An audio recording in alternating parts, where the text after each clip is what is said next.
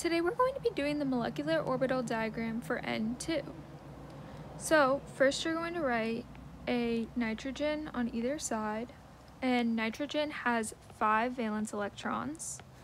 And then in the middle you're going to write N2 since you have 2 of them. And on this outer side, these are the atomic orbitals, and in the middle it's the molecular orbital. So on either side you're going to do 1, 2, 3, 4, 5, since there's 5 valence electrons.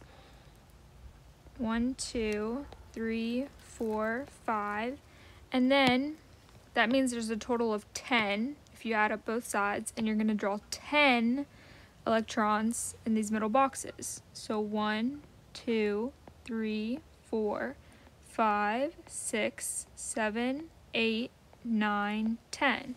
And that's the molecular orbital diagram for N2.